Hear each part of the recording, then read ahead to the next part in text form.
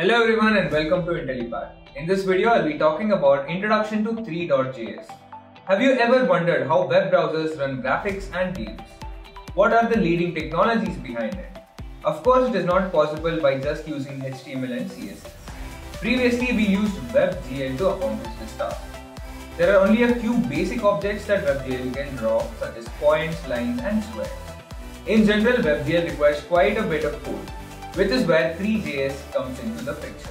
The three.js library is an open source JavaScript library used in web browsers to display graphics, 3D objects and 2D objects. The application uses WebGL API behind the scenes.